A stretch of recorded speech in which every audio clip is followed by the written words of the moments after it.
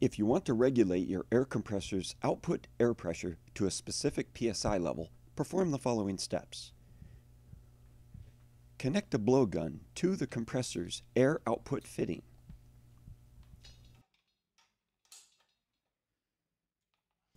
Turn on the air compressor.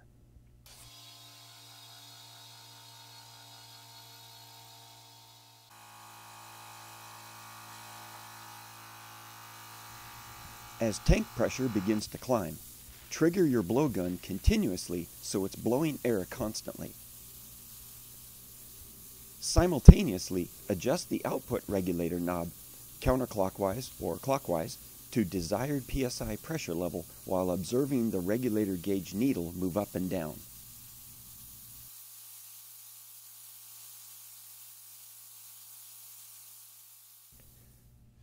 After the pressure is set, go ahead and remove power, release air from the tank, and disconnect the blowgun. The compressor is now ready for your pneumatic tooling.